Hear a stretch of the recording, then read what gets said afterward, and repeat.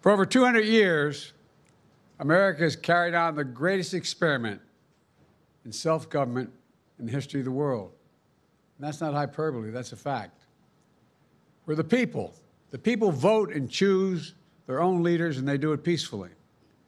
And we're in a democracy. The will of the people always prevails. We're leaving behind the strongest economy in the world. I know people are still hurting, but things are changing rapidly. Together, we've changed America for the better.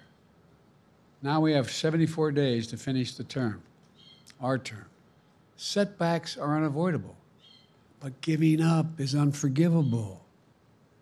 Setbacks are unavoidable, but giving up is unforgivable.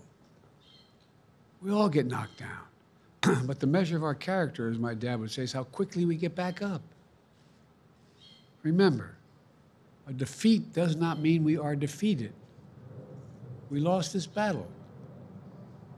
The America of your dreams is calling for you to get back up.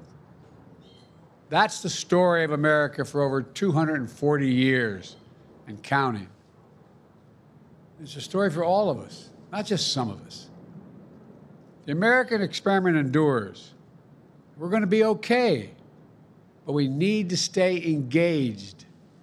We need to keep going. And above all, we need to keep the faith.